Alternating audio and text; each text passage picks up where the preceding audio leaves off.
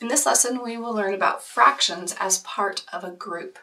So here we have two different groups, this group here and this group here. And the question is, what fraction of the group is green?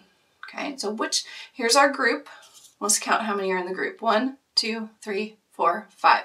So there are 5 in the group, and there are 1, 2, 3, 4 that are green. So 4 out of 5 are green.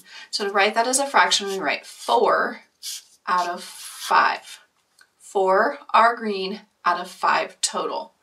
Okay, well, how many are pink? Well, look, there is 1 pink, and there are 1, 2, 3, 4, 5 total. So this is total, not just green.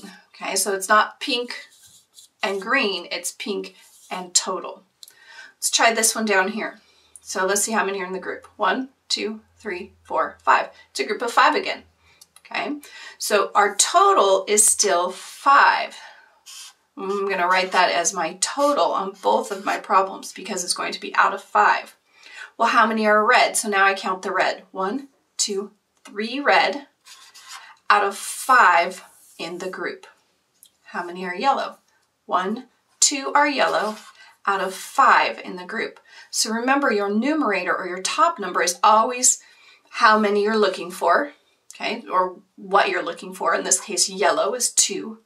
And the bottom number is always the total in the whole group, okay? Some students would put 2 over 3 for yellow, but 2 over 3 is not correct.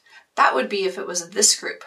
This group here would be 2 out of 3, but 2 out of 5 is the correct answer, so this is a wrong answer, okay? And that's the end of our lesson on fractions as part of a group.